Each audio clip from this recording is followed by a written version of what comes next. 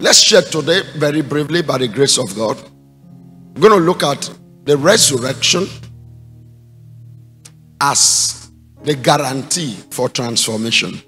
We are still talking resurrection. Resurrection guarantees transformation. Let's do some teaching. The next service, I'm going to talk about the resurrection guaranteeing victory. So today we are looking at transformation and victory from the place, the power of the resurrection. So the resurrection is not just what we celebrate on a Sunday or what we talk about as Christians. The resurrection is the fabric of the life of the believers, the fabric of life, the energy of life, the essence of life for believers. So the distinguishing factor between a believer and non-believer is the resurrection. So if you live in the same space with people and others are non-believers and you are the believer, you are the resurrection coverage of that place. You are the God factor in that place. You are the carrier of eternity in that place. You carry the greatest energy. You are produced from the greatest concentration of energy. The greatest concentration of energy is not nuclear power, nuclear bomb. Is a risen soul.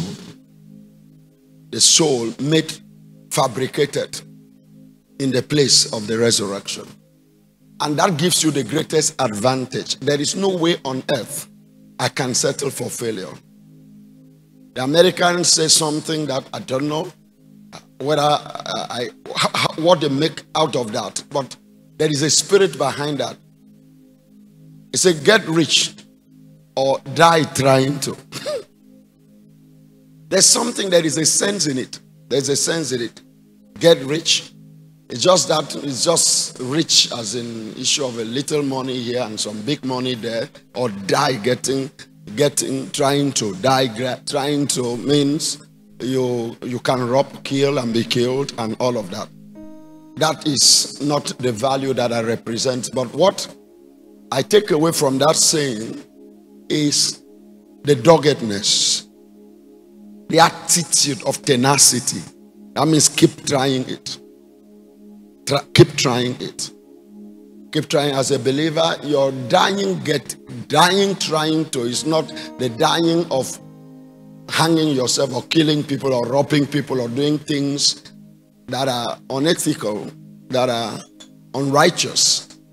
But it speaks to the issue of tenacity, of focus, of stability in the pursuit of getting it right, of getting it home, of bringing it home. Okay, so it's just to let you know that the resurrection is not just a doctrine. The resurrection is the fabric of life. Say the resurrection is the fabric of the believer's life. Say the resurrection is the energy of the believer's spirit. Say the highest level of, the highest concentration of energy is in the spirit of the believer. Wow, that's what I believe in. That means I can't imagine me quitting. I can't imagine me quitting in the game of life. I can't imagine me giving up. I can't imagine me not succeeding in what God has put in my hand. No matter what success will be as definition in that context, I have to figure it out because I carry solution. I am born of God's solution. So we are going to talk about the resurrection guaranteeing transformation. So the resurrection guarantees transformation. Say it with me. The resurrection guarantees transformation. Now let's look briefly to look at the meaning of transformation. The meaning of transformation. Very briefly, let's look at the meaning of transformation. 1 Corinthians chapter 3 and verse 18. 1 Corinthians chapter 3 and verse 18.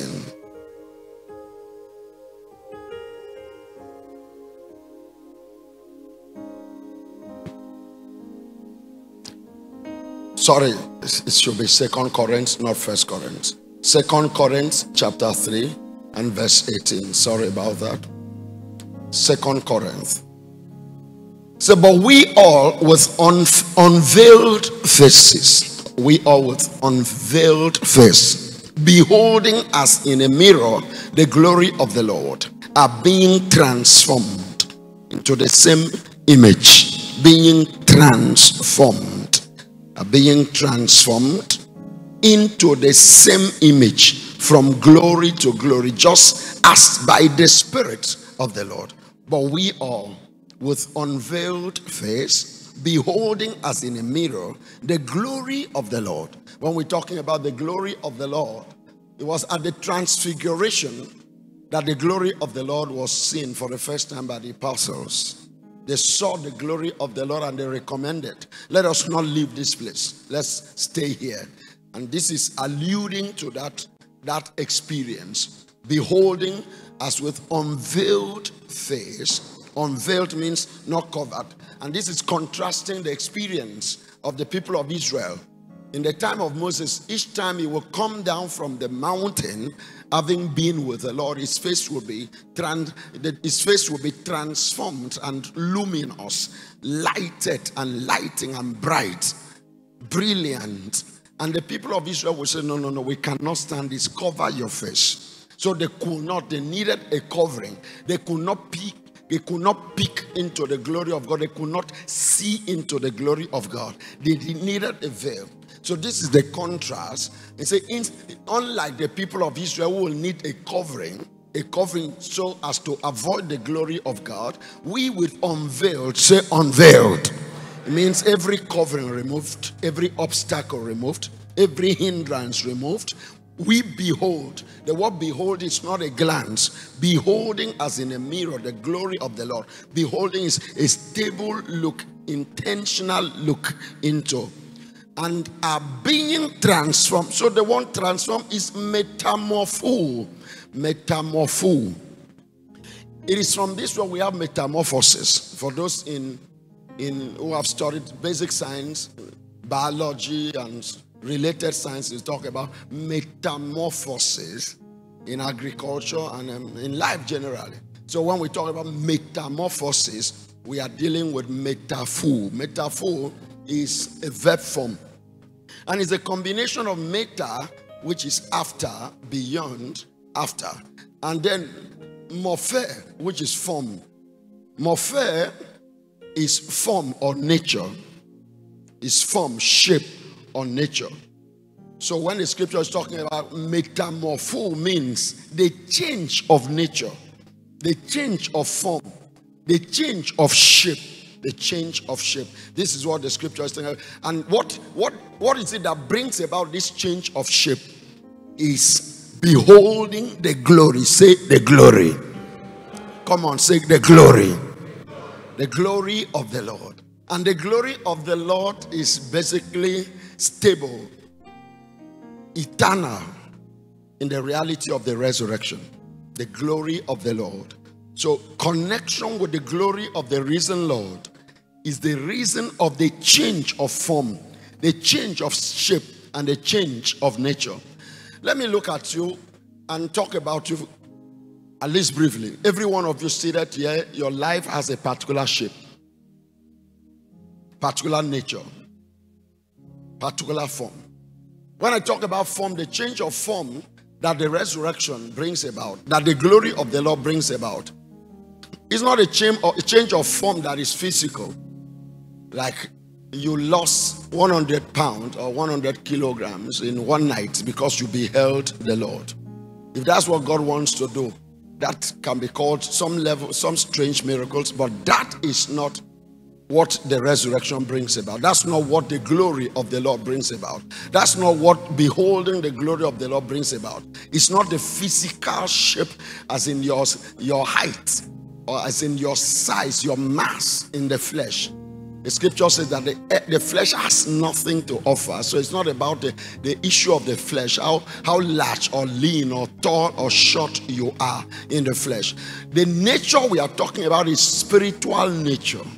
The nature that makes you tall, but a tall fool. The nature that makes you beautiful, but a beautiful witch. The nature that makes you skinny and short, but excellent and extraordinary. So the shape we are talking about is the unseen shape that is seen in your action. The unseen shape that is seen in your relationship. The unseen shape that is heard when you speak, in conversation, in doing business with people. The unseen shape that comes alive in your interaction with people. That somebody welcomes you into his or her space and suddenly energy is dark. That is the shape we are talking about. That getting into a relationship with somebody becomes the reason somebody sings like a boat. That somebody's life is broken apart. Somebody implodes. Somebody's spiritual life disappears instantly just because you showed up. The form of destruction, the form of evil, the form which is sinful, the form that is corruption. That is what we are talking about. The form that is also either glory, the form that is holy, the form that is righteous, the form that makes you the desire of people. I want that person. I will want somebody like that in my team. I will want somebody like that in my space. I will want somebody like that in my company. I will want somebody like that in marriage. I want somebody like that in relationship. I just want somebody like that even as a friend, somebody I can talk to, somebody that can counsel me. It is not as a result of your height or anything physical in shape. It's as a result of your immortal shape, your intangible shape, your spiritual shape. So when the scripture is talking about metamorpho here, is a change from one nature to another nature. It's a change from one spiritual shape to another. It's a change from one form to another form. Transformation. The word reformation, I don't know whether you have heard reformation. Reformation is not the same thing as transformation. When we talk about reforming criminals, we take criminals to the prison and they are reformed and all of that. Reforming, some modification, modification of some external thing, putting somebody through the process that somebody can see somebody's money and walk away, or somebody can see a fight and this is what he will have loved to do, but he walks away. But that does not change the nature of that person. It's just that he puts some level of change, some level of control, some leash. It just brings some restraint that can make the person appear a little bit more accommodating and accommodatable. Somebody that you can at least can now stay in your house, can now live with you and all of that. But it is not a change of form in a sense that when the triggers are strong, somebody goes back. That is how you see people who have been in prison because they killed people or they robbed. They say, oh, he's been reformed, he's been given parole, he's allowed to go because he had behaved well. After some time, some pressure came, some triggers came, and somebody goes back doing the same thing and doing even worse thing. That is not transformation, it is reformation. And what the resurrection of Jesus Christ offers the soul is not reformation, it is transformation. The word trans here has to do with movement. In a place like Port Harcourt, you hear of Trans Amadi. Trans has to do with a movement, a journey, a departure from one place. It is from that you have transportation, translocation, the moving of one location from one to another. Transportation, one port from one port to another port. So the word trans implies a movement. So that is where change comes in.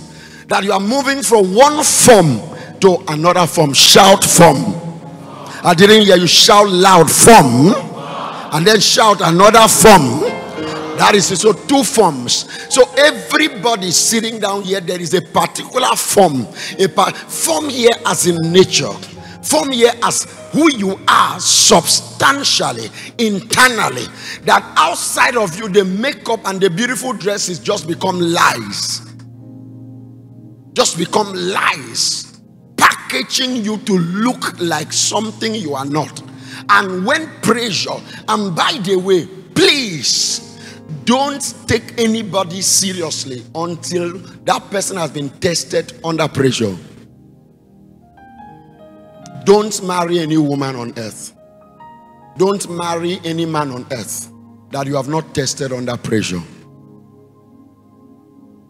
You have not yet known somebody until you meet somebody's life under intense pressure. Intense pressure brings out the nature that is stable and specific to that person. Whatever is the pressure, financial pressure, spiritual pressure, physical pressure, social pressure, whatever is the pressure that will act upon somebody. So watch somebody under pressure of work. As somebody who employs people to work for you, you don't promote somebody until you can find out what the person does under pressure. Because under pressure, all the facades will fall apart. All the cosmetics and the makeup will fall apart. All the attitude thing, all the psychological and self-help books will fall apart under pressure. At that point, it is nature. It is form. It is shape. And in marriage, can I tell you something? You will not marry makeup. You will marry shape. You will marry form. You will marry nature. That is why, I'm talking to mostly young people who are either married or planning to get married. Don't marry somebody in hope that it will change. Hope is not a strategy. And hope does not change people. Only God does. And God will not change people except people are ready to be changed. By the grace of God, for few months and few years, I've been overseeing the transformation ministry of seeing people move from one place of life to another. I've seen people who move and move on forever and become great change. I've seen people who move and have wonderful testimonies that will not last for 3 weeks, not 3 months, not 6 months. They go back to the other form because they prefer. And what you prefer, God respects. Write it down. What you prefer, God respects. If you prefer death, God respects you dying. It's your wish. If you prefer change and glorious change, God will honor it. God will respect it. And it will come to pass. If that is what you want. Because what you prefer is what you want. Preference means you let go something else. You sacrifice something else. That's what preference does. I let go the other one because I prefer. I prefer this to this. That means I let go this. The day you prefer, God will respect. The day you prefer, God will respect. Esau preferred eating immediately and letting go his birthright. God respected. His brother ruled over him. That's how it works. That's how it works. That's how it works. The young lady called Orpah preferred to go back to Moab instead of going with Naomi into the future of the Messiah. God respected. God is a God of choice. Your greatest power is in your choice. You're choosing. Your greatest power is in your choice. You're choosing. Your future looks like your choice now. Don't let anybody lie to you. Your choice, your ability to choose is greater than all the witches and wizards, their power combined. Because you can choose to make them irrelevant. You can choose to make their power useless concerning you. Or you can choose to allow all their wishes to come to pass in your life. So your preference. So we are still trying to look at what transformation means. But we all, with unveiled face, beholding as in a mirror the glory of the Lord, are being transformed, are being moved from one form, one nature, one shape A shape that gives shape to our life. Can I tell you something? Your inner shape gives form to your outside shape. So when you walk into somebody's life and you see confusion anywhere, that's the nature of confusion. If you want to use the word spirit, you can say the spirit of confusion. Spirit confusion. Oh, that young man seemed to walk under the influence of the spirit of confusion. People, when they ask you a question, you are confused. Because you don't know what this question is all about. They will just take you completely outside the track, and it's like you doubt yourself whether you don't even know what you are doing. There's confusion. By the time they make their contribution, not question after question, by the time they make their own contribution, you can swear you don't know where you are going to or where you are coming from. They have the form of confusion. A form of confusion. I'm praying in the name of Jesus that as you hear, something is happening to your form. I'm praying in the name of Jesus Christ that as you hear, something is changing in your shape. I'm praying in the name of Jesus Christ that as you hear this word, something is turning around in your nature in the name of Jesus. Glory to God. Be seated, be seated. Transformed into the same image. Now, see, transformed from what the person used to be. If we go back to that scripture, you can see the move of form, the movement of form, the motion of form, the journey of form from the original to something else. But we all with unveiled face, because we behold with unveiled face, with naked face, with bare face, as in a mirror, the glory of the Lord. Pay attention to the glory. We are still talking about the form, and then we shall go to the glory, because the glory is the resurrection. And being transformed, let me have that in NIV. NIV makes it a little bit easy and relatable. In NIV says, as we who with unveiled faces all reflect the Lord's glory, and being transformed into his likeness, into the likeness of the glory, the likeness of the glory that we behold, the likeness of the Lord's glory that we see we reflect and behold with unveiled faces. We are transformed from into his likeness with ever increasing glory, which comes from the Lord, who is the Spirit. So we are dealing with spiritual transformation. Is this spiritual transformation that makes somebody fit for spiritual things, for spiritual purpose of marriage, for spiritual purpose of life, for spiritual purpose of business, for spiritual purpose of parenting. The transformation. When it became clear to me that I was going to get married, in the process of my change, I had faced very difficult things and difficult moments and decisions. Yesterday I was listening to a podcast from somebody who mentors me in leadership, John C. Maxwell, about decision making. And it just became a serious point of reflection for me, because it's what makes a great person and what makes a helpless person. Issue of decision. But I came to realize that deciding to leave the Catholic priesthood was the least in terms of the decision I had to make. Why? It was about me. It was me writing letter of resignation, facing the authority and the institution and saying, I'm done. Me. No assistant. Nobody is involved. Me. Every other person will cry. I didn't have any reason. I didn't have any biological child who depended on me. Everybody else had priests, other people. People easily moved on or move on in life. So don't die because of people easily. Don't die as if I am not there, everybody will die. If it is not what God wants, or if it is not what brings you peace and fulfillment in God, don't think that the day you die, people will not move on. The world has never stopped 1 second because one person died. Not one day, not anywhere. So for me, I had come to that place But then when it came to issue of marriage, beginning church, and other things, Lord, you now know it's no longer just you.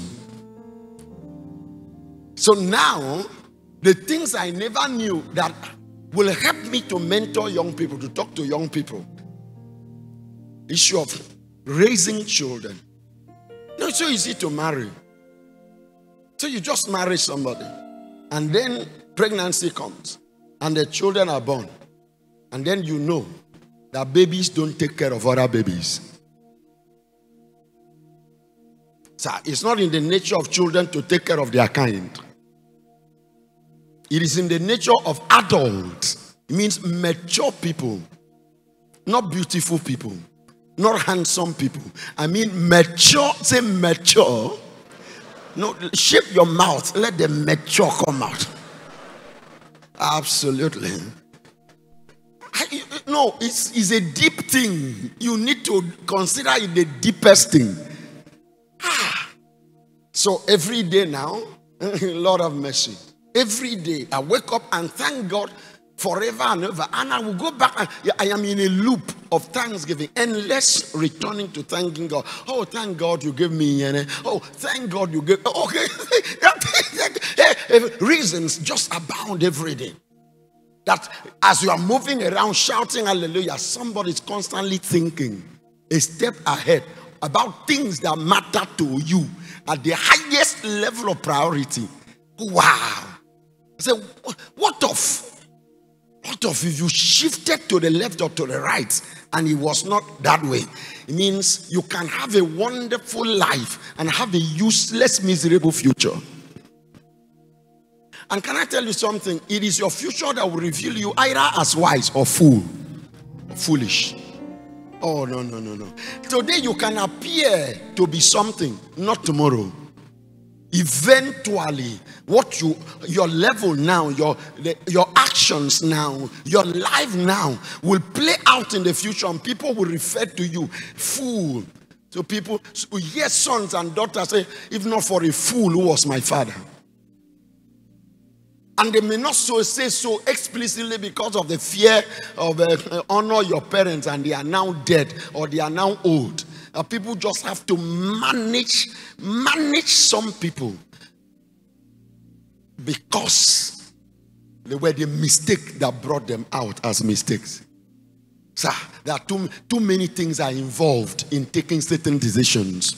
So I pray for you. That's why when I come here and I'm putting pressure on you for you to grow, putting pressure on you for you to rise, it's everything. It's everything. I say it's everything. Say everything. It's everything. It's everything. It's everything. There are serious issues. Children do not take care of children. It is adults that will do that.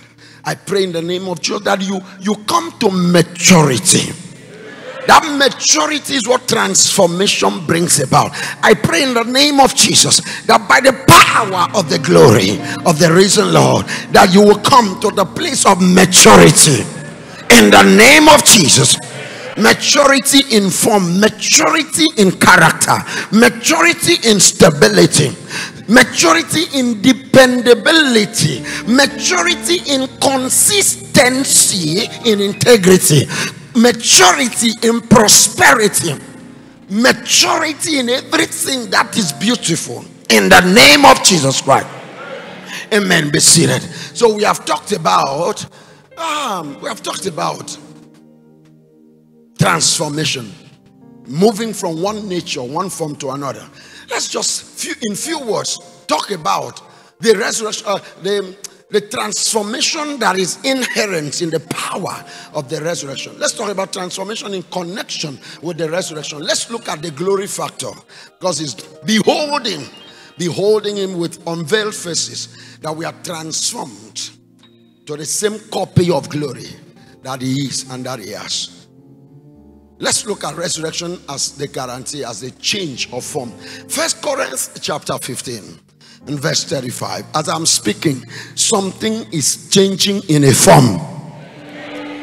Something is breaking apart and a new nature is emerging.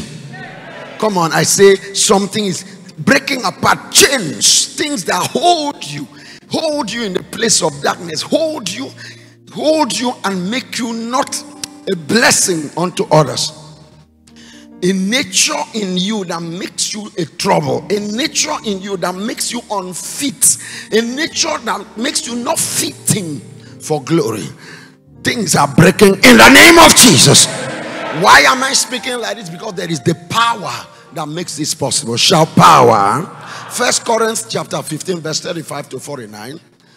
But someone will say, now Paul is still talking about, this is still a discourse, the discourse on resurrection. He's still having a conversation, formal conversation, so to say, a treatise on the resurrection, making arguments from different points of view for the believers in Corinth to come to terms with the reality of the resurrection. Because some of them are denied the reality and the possibility of the resurrection. And Paul talked about the consequences of such thinking. But now let's go into what he is talking about in describing the resurrection, trying to make people understand, and from there we will take something away. Verse 35, but someone will say, 1 Corinthians 15 from verse 35, but someone will say, how are the dead raised up? How are the dead brought into the anastasis, the rising and standing again of what was down? Death is depicted by lying, being falling, and being brought down, leveled. Whereas resurrection is up again and erect and standing and being strong and being useful and being glorious and being productive and prosperous and holy and righteous. Up again. Have that at the back of your mind. How are the dead raised up? And with what body do they come? They are talking about body now. Now you are talking, this is why we are talking, your body is your shape, your form. And perhaps you may think that's your nature, but that's not true. Verse 36, he does something that I would have done it if I were in his position. If you have ever heard me say foolish, and people say, that's not a Christian. That's not praise God. It's in the Bible. Foolish one. Praise God. Sometimes you don't just have any word to describe a thing except foolish or stupid. And people will just say, a child of God. This is apostle of a foolish one. Means you are not wise. Doesn't mean you are not glorious, beautiful in God. It's just that you are foolish in this case. What you sow is not made alive unless it dies. So the movements from one form to another means death. Death to the original in order to be alive in the later. The reason why some people, after being born again and all of that, nothing has changed. Their results in life, their impacts in life, their meaning, everything in life remains the same. There is no distinction between their former and their later. It's because there has not been death. Just guys talking to the Paul writing to the Romans in chapter 6 talked about being buried with him in his resurrection, in his baptism, in our baptism, being buried with him. Don't you know, all of us who are put on Christ, we have died and we're buried. Buried. So something has to die. The old has to die. The old, being death, is not in the likeness of the kind of death that we have, that our grandfathers, our fathers, and some people we know have died, and they died once and for all. This death is about no longer being in control. No longer being in charge. So there is nobody as a child of God that will say your old nature has died such that there is no possibility of coming back. It's not true. The day you lean back on it, you will discover it will come back. If you have been a crooked person, and the day you make a mistake of leaning, paying attention a little, opening the door and giving room for crookedness, you will discover crookedness is alive.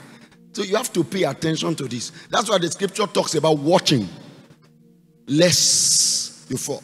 let he who stands watch less. It's very important. Scripture talks about alertness, being alert, being watchful, being watchful. So this transformation is the death of something, of the old. It means no longer being in charge, no longer being the operating system, no longer being the influencing spirit, no longer being the deciding factor in your action, in your life. Okay. Verse 37, and what you sow, you do not sow that body that shall be, but mere grain. Perhaps wheat or some other grain. But God gives it a body as He pleases. This body that God gives as He pleases is a new form. Is a new shape. So when you sow yourself in Christ, when you give up your life in acceptance of salvation, it is akin to sowing. Because when you sow something, you give up something. You let go something.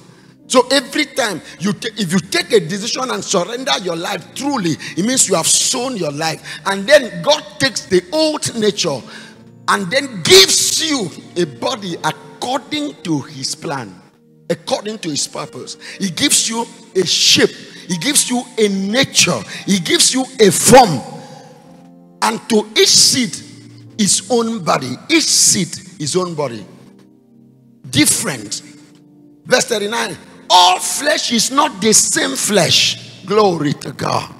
I say glory to God. All flesh is not the same flesh. There are some flesh that are powered by some spirits. There are some flesh that are glorious flesh. There are some flesh that are powerful flesh. There are beautiful flesh. There are some flesh that are enabling flesh. There are some flesh that are prosperous flesh. Some flesh that are inspiring flesh. But there is one kind of flesh of men, another flesh of animals, another of fish, another of birds, different flesh. This operates in a different context here. And we can take this out to talk about the flesh that we live in. The flesh that we live in accordance with the kind of results that this flesh produces. So you can see 3, 4, 5, 6, 7, 10 people in a place with different results in engagement. It's a different kind of life, different kind of forms. We are still talking about from here. Verse 40. There are also celestial bodies and terrestrial bodies. Celestial means heavenly. Terrestrial, the earth, earthly bodies. We are still there. This still has application to us. When we enter into the realm of the resurrection, you are still walking around. You are still Atom. You are still Okon. You are still Efion. You are still Okoro. Still walking around, still light-skinned or stressed and darkened and short and emaciated, or you have added weight and you still walk around. But something fresh, something different has happened to you. The heavenly experience of the resurrection has overwhelmed you and given you a different form, a different shape, a different nature, even in your okoroness, even in your atomness or okonness.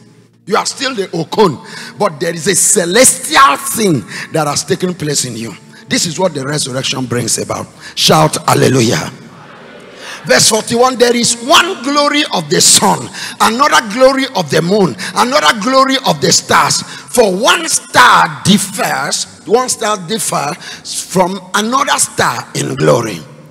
Verse 42, so also is the resurrection of the dead. The body is sown in corruption, but it is raised in incorruption. This is what happens. There are 2 levels of resurrection. At this point, let me explain to you. There is the ultimate resurrection for the believers. That will be the general resurrection from the dead. Everyone that dies, the dead, shall give up his dead. The water, the sea, the oceans, everywhere shall give up his dead. Even those who have gone through cremation, those burned into ashes, they shall give up their dead. Everyone shall come alive. Some into glory and some into shame. That is the final, that is the ultimate resurrection. That believers will rise, but not rise like every other person and rise into pain and shame and darkness. But believers will rise into the life of Christ. into the light and glory of Christ. But before then, there is the specific resurrection that who comes to Christ experiences. The resurrection of the end of shame in your form and the beginning of glory while you are still alive. That is the one that I'm talking about. That is what I say, that the resurrection guarantees the change from shameful nature to glorious nature. The resurrection guarantees the change of a criminal to a virtuous person, a reliable person. The resurrection is God's power to change. The resurrection is God's power to change. It's the power of change from God. To change not just somebody's action, but to change the foundation that brings forth the manifestation of action. So also is the resurrection of the dead, verse 42. The body is sown in corruption. All of us are born in corruption, but it is raised in incorruption. That means in Christ Jesus, raised to another nature, raised to another capacity, raised to another character. That somebody, the mother can say, oh my daughter, oh my son, oh my this, or this one. Some people in the family can actually say, oh, not that girl. No, not that one. Please, we know her so much. It's one of us. Please don't marry her. I don't know if you know, there are families like that. People like that. I've heard stories like that. Somebody trying to marry a very beautiful young woman in a family. I encountered this story some 20 years ago at the beginning of my priestly call and work. Beautiful girl. And as the person tries to make inquiry, oh, the auntie makes herself available. It's my niece. Don't marry. Don't marry her. Look, she's doing this, she's doing this, she's doing this. Look, in case you doubt me, watch on so day and so day. Go and stand in a particular place and watch at a particular time. What you see, tell me. Auntie making herself available. And that first marriage, anyway, let's allow the story to end on a beautiful note. The person walked away, said no, everything changed. Another person came out to marry, and the auntie volunteered. I said, you know, this person is okay. So if you, in case you doubt me, this is. A person said, oh, I'm told this and this and this about you. If that is true, that is actually why I want to marry you. Yeah. That thing that is used against you, I just feel like if it is true, then there must be something very beautiful about him. Must be something very, very distinguishing, beautiful about you. So they are married now, they have kids grown up. I've been married for years now, more than 15 years. The children are grown and they are having wonderful time.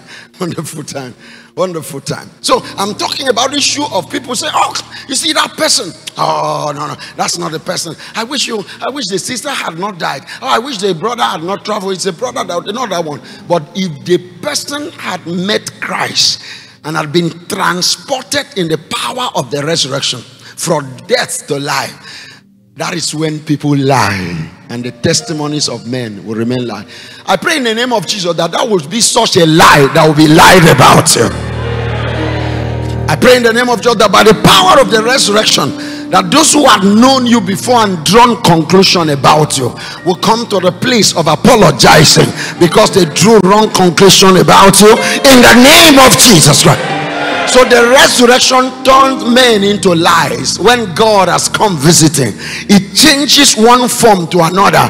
Doctors are free to lie when resurrection takes place. Doctors, lawyers, judges are free to lie. Authorities are free to lie. A pastor is free to lie. Prophets are free to lie. Authorities, lecturers, people who have power over people to take decisions, they are free to lie. They are permitted to lie for God to be glorified, because there is a power that turns what was useless into what is glorious. I pray that will be spoken of you and concerning you in the name of Jesus Christ. Be seated. It is sown, verse 43. It is sown in dishonor The original nature is dishonor. It is raised in glory. Hallelujah. So it's okay. Originally dishonor. It's okay to start with dishonor. It's okay to start with decay. That is what is available to everyone. It's okay to have a past that is not beautiful. It's okay to have a past that is not glorious, that one cannot be proud of. It's okay. If that is your past, just to let you know, it's okay. But the point is that the resurrection offers you another one.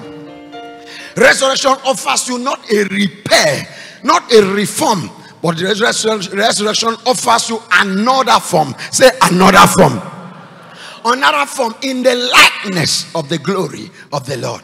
That is the benefit of accepting Jesus Christ as Lord and Savior. The benefit of being planted and rooted in Him. The benefit, because when we talk about people giving their life to Christ, it's just a matter of words and just speaking words and having doctrine in their head. But it's not something that is found in rootedness. Being rooted. Find out what it means to be rooted. So it's not about a student who is rooted in mathematics. It's not about the teacher. The teacher teaches you for 1 hour or 2 hours in school, and you come back home and sit down for 3-4 hours solving mathematics. That's how people are rooted. Personal practice, personal discipline. So when we talk about issue of being born again, issue of being in the Lord, just people just come in church and feel good and make those pronouncements. They go home. You see, there is no hunger to be rooted. There is no hunger for the pure milk of the word. There is no personal prayer. There is no study of the word. There is no way you can bear the fruit that is new. There is no way we can see a new form. If you have been stealing, it's a matter of time. If you have been stealing grains, you will steal human head. It's a matter of time. Just that it will not be any head that we know. It should be God. Not even the one. We are not permitted. You cannot even steal in the name of Jesus. But I'm telling you that you will graduate from evil to evil, except you are rooted. Except you are rooted. So transformation is rootedness. It's not just that I left where I used to be. You must be rooted in a new place. Rooted in God. Rooted in His word. You don't pray because you are asked to pray. You don't study because the pastor said it. You are rooted because it is you. It is you. It is you. It is your choice. Say, I am rooted. Even though you are not rooted, pretend. Just say it like pretend. It's not a lie. It's that you want to. Say, I am rooted. Praise God. Praise God. Praise God. Praise God. Praise God. Praise God.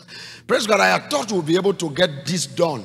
That means next week we're going to do with this chapter 2 of this revelation, because we have to break this up now. It is sown in dishonor. Yes. But it is raised. What is resurrection? Up again. It is up in honor. Up, standing in honor. Yes, you gave yourself. You walked in dishonor, walked in disgrace. Everybody was ashamed of you. Nobody took you seriously. Nobody saw you as anything valuable.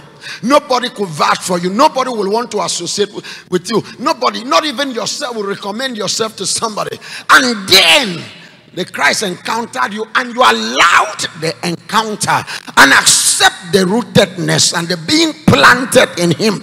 Something happens. Honor breaks out from the same life. That is a new form. That's what the resurrection does. Resurrection is not a doctrine. It is a reality that is talked about in doctrine. So it's not something we just know in our head. It is something that we are in our life. The new form. So if you are sitting down here and you used to be hopeless, and now you are the hope of your family, the hope of those you connect, the hope of your environment, something happened to you. There has been a change of form, and it is because of the resurrection. The resurrection. Because when Christ rose, if you listen to the gospel and read the gospel, He rose. When He came to see the disciples, He didn't have to knock at the door. He didn't have to say, bum, bum, bum, bum. Moreba, Apostle before Moreba, are you people there? He came and appeared. He said, peace unto you. No hindrance. Too many things hindering you is because your own nature is the operating system. Too many obstacles in your life is because the corruption is your expression. Too many things holding you back, and you blame people. You blame people in your workplace. Blame people. Blame a lecturer that say you will not graduate. Blame a lecturer that made you repeat 1 year. Lo, it is a corrupt form that can be stopped and hindered. It was miracle when Jesus walked upon the water before his resurrection, or when he walked upon, when he rose, nothing. It will no longer be a miracle. A miracle means it's not normal, but it is normal for the risen glorious body to float, to ascend, to appear to many people at the same time in different places. As I'm talking to you, you can have a trance of Jesus here, and 1 billion people across the world can have experiences with Jesus everywhere. Before now, it was not so.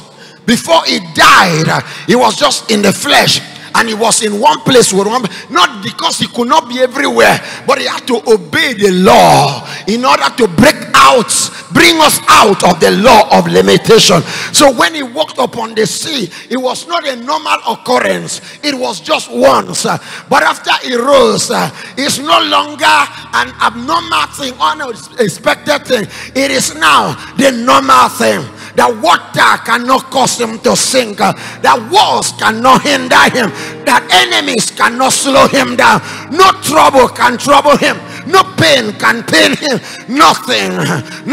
That is what happens when you come into the place of transformation in the rootedness in Christ Jesus. By the power of the resurrection, certain walls that you stand forever to beg people to help you cross, you just walk right through it. You walk right through it. Why? Your nature has changed. The things that could assist trouble no longer assist trouble. Can I tell you something? Corruption in you is the personal assistance of your trouble. The corrupt nature is the personal assistance of your lateness in life. The corrupt nature is the personal assistance of your demotion and failure. The corruption in you is the personal assistance. So your nature assists you to fail. Your nature assists you to live in shame. Your nature assists you to have disgrace as your portion. But when there is a change of form, can I tell you something? Hindrances let you go. Obstacles respect you. Things that could hold you back, they further your walk. That is what transformation brings about. Shout transformation. Rise to your feet.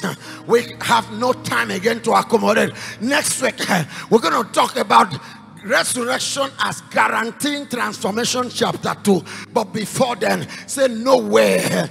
It is this glory that I want. Nowhere. It is this new form. Say I can no longer stay in the old form. I can no longer live in the old form. Raise your two hands. Call the name Jesus. Just call him. If you are a child of God, say now I know. Now I know my portion. It is not what I fast. It's not what I pray and fast for. It is what you have already done for me. I live on it. I live by it. I live through it. I am rooted in it. I build upon it. I invest in it. I live in it. For somebody who is yet to come to Christ, mention that name Jesus. Confess your sins. Submit to him. Say my nature is corrupt. My original is useless. My original is death. Say Lord Jesus, you are the transformation of soul. Lord Jesus, you are the transformation of destiny. Lord Jesus, you are the change of nature. Your resurrection is the change of substance. Your resurrection is the change of being, is the change of character, is the change of walk, is the change of attitude, is a change of expression. Say Lord Jesus, I surrender. Lord, I surrender. Lord, I surrender. I surrender the old nature, the corruption nature, the corruptible. I surrender the defilable. I surrender. The dirty, I surrender. The hopeless, I surrender. The darkness, I surrender. The defilements, I surrender. The lies, I surrender. The helplessness, I surrender. The backwardness, I surrender. The death and the shame, I surrender. And I take on in you. I accept you as my new nature, as my new ancestry, as my new origin, as my new destiny, as my new purpose. My past, my present, my future, my glory, my salvation. Say, I accept you as my new nature. I walk through walls. I walk upon the water. Waves cannot keep me. Winds cannot slow me down. Storms cannot break me. Walls cannot hold me back. No limit limits me. Only what can limit you will limit me. Only what will break you will break me. I wear your nature, your risen nature. I wear your nature, your glorious nature. I wear your nature, your beautiful nature. I wear your nature, your heavenly nature. I wear your nature, your life-giving nature. I wear your nature, your prosperous nature. I wear your nature, your powerful nature. I wear your nature, your healthy nature. No sickness holds me back. No sickness holds me back. No corruption holds me back. No addiction holds me back. Say, by the glorious transformation of the power of the resurrection, addictions in my life you are broken. Mention those addictions, they expire now. Mention those addictions, they are broken now. No cave can hold me.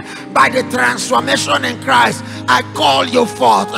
Come out of the cave, come out of the cage, come out of the sea, come out of the monster, come back to life, come back to health, come back to strength, come back to stability, come back to purity, come back to ability, come back to glory, come back to wealth, come back to holiness, come back to righteousness, come back to honor. Do not stop speaking. Say, I rise again. Anastasis, I am up again. I am up in new form. I am up in new nature. I am up in new being. I am up in new expression.